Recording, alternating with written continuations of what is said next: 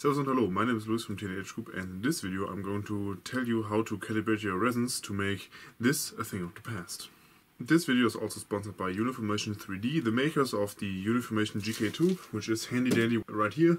I have received a discount to buy this printer, and if you want to have a discount as well, go to their website and use the code LEWIS at checkout to receive an $80 discount on the printer. All of the information regarding that is also in the video description.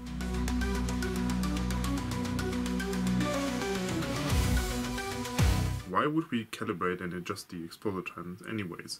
There are tons of good profiles out there that you can use, and they are good, right? The simple answer is they are mostly right, but not necessarily for your specific use case.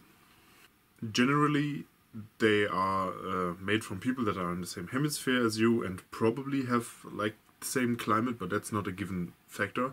So it plays a huge role in the actual printing experience and your settings that you use. Most of the profiles that you get when you support a creator on Patreon or just find them for free online, they tend to overexpose a little bit to give the people a good printing result. That is not usually the best way to do that. If you print in colder climates, you can build a solution like I have that heats the room where the printers are in, or the room is generally hotter, to make the viscosity lower, or you choose a printer with a heating function, just like the GK2. We calibrate the resin just to see how far we can go with the printers, how far we can push the speed, and how low we can get the exposure before we get a fail. And if you reach that point, you add a safety factor, and which usually means you dial the speed down and adjust the exposure just up a tad bit, and then you will have a high quality print with a good reliability. Incorrect settings are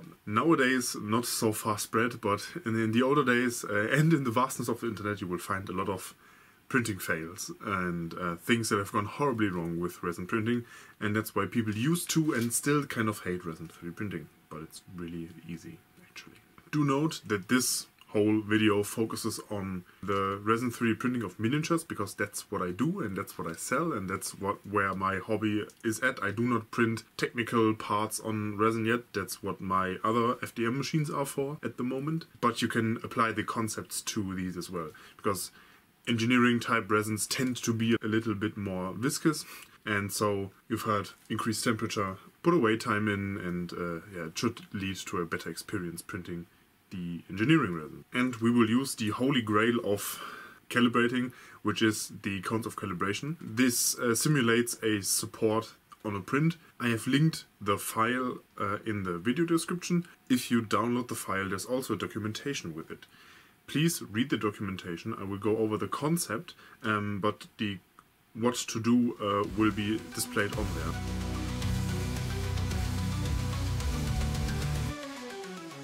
Performing the actual calibration and then adjusting is really easy. We just check if the printer is in optimal condition. You want a clean and working screen with a clean screen protector. If you want to know more about why we use a screen protector, hey, we all have them on our phones, but I made a video about that. It's linked in the corner. That with an intact PFA sheet. Yes, I say PFA because FEP is a thing of the past. If you want to support me in a way, I have 3 sizes of PFA sheets in my online store and on my eBay shop. Go by there, and if you want a steeper discount because you want to buy loads of them, contact me please. A level build plate with no debris on it, which luckily this printer already has. And ideally you want a way to control the temperature. That can be just an enclosure that you build with a heater in it, or the printer has it built in. After that, we can proceed to print the file with the base settings that the manufacturer recommends. That means choosing like the most basic layer height, which is 0.05 millimeters, and the recommended exposure settings. Note, if there's a range, start with the highest. Also, you have to choose a different exposure time for all the layer heights. For example, I print at 0.02 millimeter layer height or 20 micron layer height. That's why I will have a different exposure time than you if you print at 50 micron layer heights. After the print has finished, we examine the cones, how they look. The ones that were supposed to fail, failed. The ones that are supposed to succeed, and if not, adjust. like what to adjust is displayed in the documentation, and a good way to go through the experimental phase is to get the exposure time as low as you can. So you have the lowest exposure time with that still succeeds most of the time, and then you can increase the lift speed. If the lift speed increases, it can lead to failures, and then you will have to find like a setting that has good exposure and good lift speed. For the base layer, I usually go half or 3/4 of the normal printing lift speed. On the older printers and on more viscous resins, I had a wait time for the base layers, but I don't have that anymore. As well as normal wait times, I do not have that in my profiles. But as already mentioned, if you print with a more viscous resin and don't have a heating function in the printer, it is advised to put in a wait time, either after the print, after a layer or before a layer, just to let the resin flow back, essentially create a homogeneous film of resin so that it can be cured again.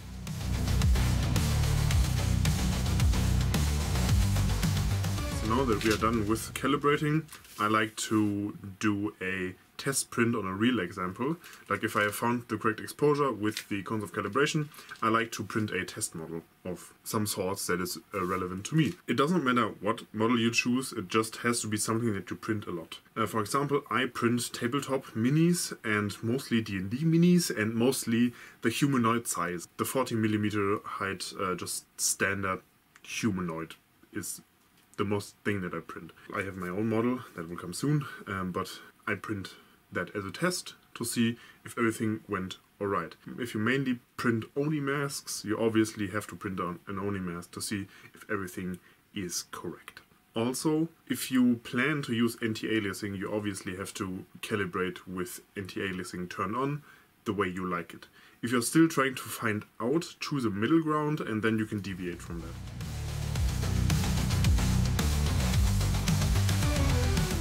In summary, calibrating a new resin and getting the settings right is a slight tedious process but will give you very good results. It is required for high quality because only a well-calibrated machine can produce good looking parts.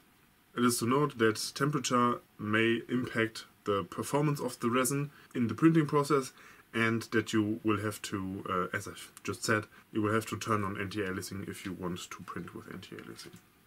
Also, regularly checking your prints is advised, just to kind of see if things go out of line. Just obviously, as I still ship all of my minis and remove the supports, I look at them fairly closely, and if I see a setting is off or I have too much trouble removing the supports, I can adjust it. The GK2 allows me to kind of almost have laboratory conditions where I can set a temperature, it heats the resin to that temperature, and then it prints perfectly well every time, and it's very advantageous to have such a thing in your print farm.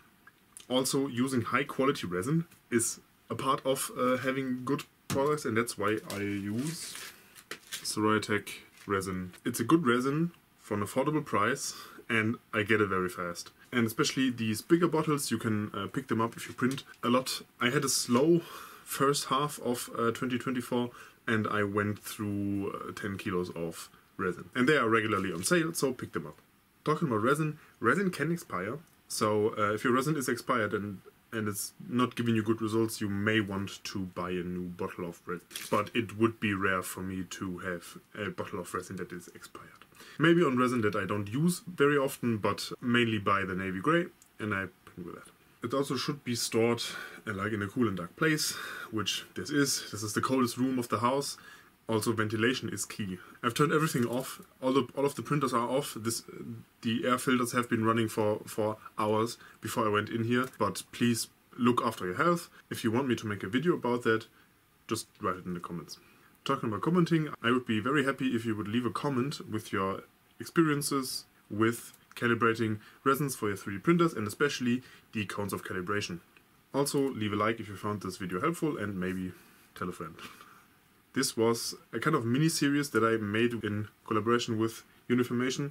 I'm still affiliated with them. If you buy something from them through my links, I will get a commission. You know the drill, that every influencer has that. And I will continue to use this printer. There will be a half-year and a 1-year update on this at least. It should hold longer than that, and I will give regular updates on what breaks and what didn't break.